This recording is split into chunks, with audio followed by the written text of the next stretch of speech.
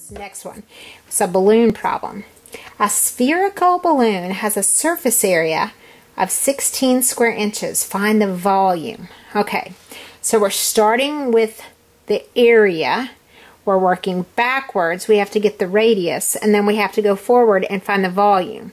So this is a backwards forward problem because we're given the area and then we got to work back and then we work forward. Okay, so we're given surface area. So let's write down our formula. The surface area equals 4 pi r squared. We know that surface area is 16, so I'm going to plug in a 16 right here and bring the rest down. So all I did was plug in my surface area. So now I have to solve for r. So what's my first step? Divide by 4. I need to get rid of that, so that's kind of nice. I got 4 equals pi r squared. So my area of the great circle is 4, but we don't want to know that. We want to know the radius, so we have to keep going. So let's divide by pi.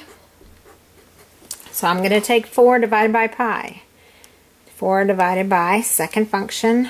Okay, and that gives me 1.27. So 1.27 is equal to the radius squared. How do we undo a square? We take the square root. So I'm going to take the square root of 1.27, and I get, whoops, I did that wrong.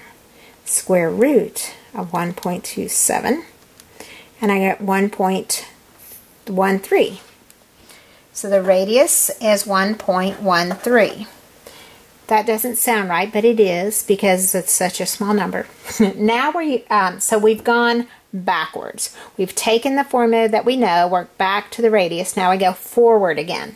We take our volume formula, 4/3 pi r cubed, and we're going to plug in 1.13. So 4/3 times pi, 1.13 cubed. So let's take our 1.13 cubit, which is math 3, and then we're going to take that times 4 divided by 3 to account for our 4/3, and it's 1.92 with a pi. So just check yours and make sure that's what you're getting for your volume formula. Okay.